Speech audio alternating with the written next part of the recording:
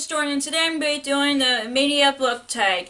I was tagged by Rocky from Blonde with a Book. I'll link her video down below, and along with the original creator down below.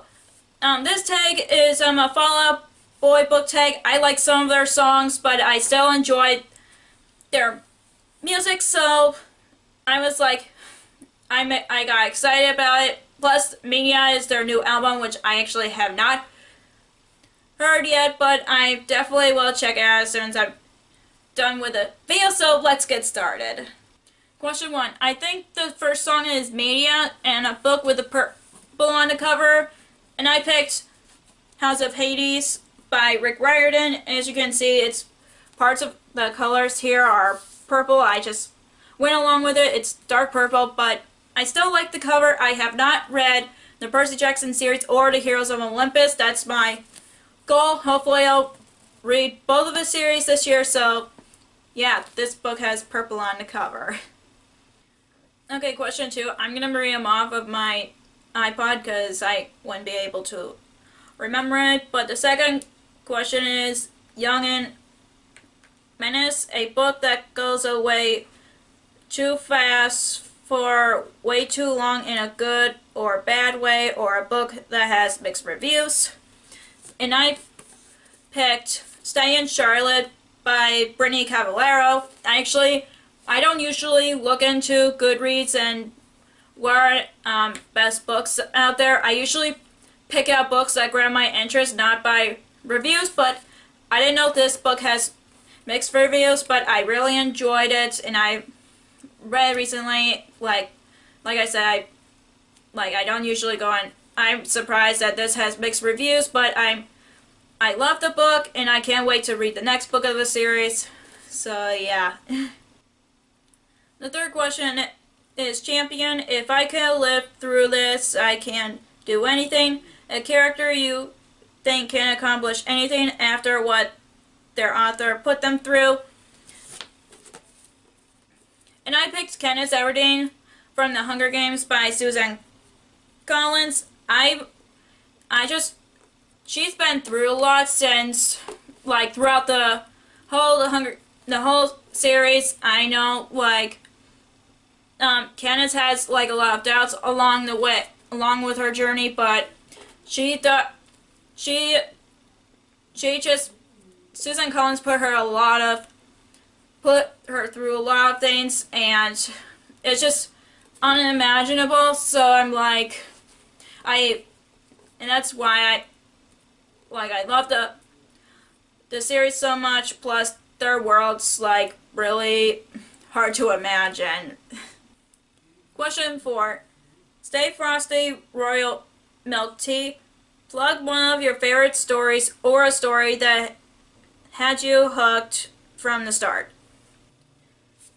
I would pick any books on my shelves that got me hooked from the start, but for specifics, I picked The Hobbit from J.R.R. Tolkien. I actually read Lord of the Rings before I read this, but I'm glad I actually reread this series, starting with The Hobbit and then Lord of the Rings. So I'm I gotta know how it all started, so I read The Hobbit because of that. Question 5. Hold Me, Tide or Don't, a book in a series that isn't how the story ends. To be honest, I didn't pick any books for this question because I got really confused, so I didn't pick any books for this question. Question 6. Last of the Real Ones. You're the last of a dying breed, the last book of a series.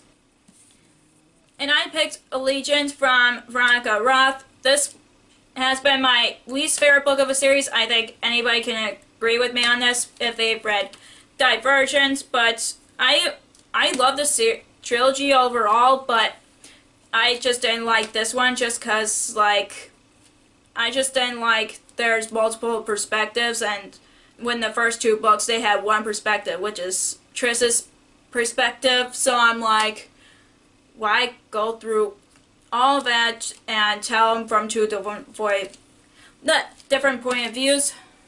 But like I said, is my least favorite out of all of them, but I mean, I still love the cover. Don't get me wrong, I still love the cover, but yeah, not my favorite. Question 7. Wilson Expensive Mistakes. A book that's loved by everyone but you.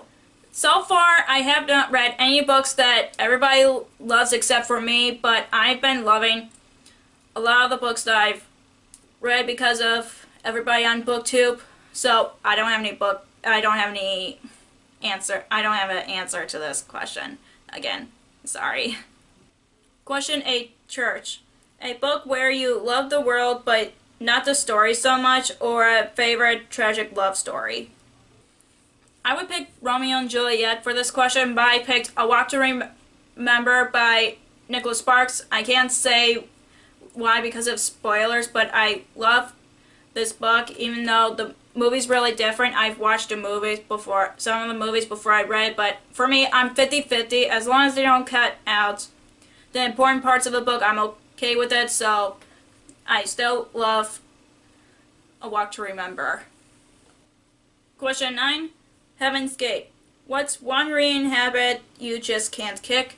I'm actually got confused with this question, but I think a reading habit of mine would be like, I start reading a book, but then I end up stop reading it because I haven't been in the mood for it, and then go on to a different book. But so far, I don't have a lot of reading habits, but I'm pretty sure, like, I mostly, like, I'm trying to explain my answer to this question, but that's the answer that I got as of right now. Question 10. Sunshine Riptide. A book you have to read in reverse. And to be honest, I have not read any books that are told like backwards, but the only book I can think of that's kind of in that format, which is Winter Girls by Laurie Anderson. And no, I'm not related to her, but this book's about this girl who lost her best friend. I don't remember like how her best friend died, but as you go along with the book, the chapters are told by her weight scale, so it goes down as it goes because she ends up getting an eating disorder because of that. I enjoy the book, but it's really sad because I almost cried when I read it, so yeah, that's my answer. And the last question is Bishop's Knife Trick, a fictional universe you never want to leave. I think this is like an obvious answer. The Wizarding World of Harry Potter. I just love this world so much, and I go to the Wizarding World of Harry Potter in Universal Studios with my family every time we go because Harry Potter is a big part of our lives, and I can't wait to go back every time I go there. So it's like this Harry Potter is another second home of mine besides Disney World, so yeah. So that's all for the Mania Book Tag. I don't know who to tag since I don't know who else likes Fall Out Boy, but if you like Fall Out Boy and you want to do this book tag, bam, you've been tagged, and say that I tagged you. And if you enjoyed this video, give us a thumbs up and comment down below some of your favorite Fall Out Boy songs, just because I'm curious besides from the album itself. Like I said, I have not listened to the album yet, but I'm pretty sure I will as soon as I'm done filming this video.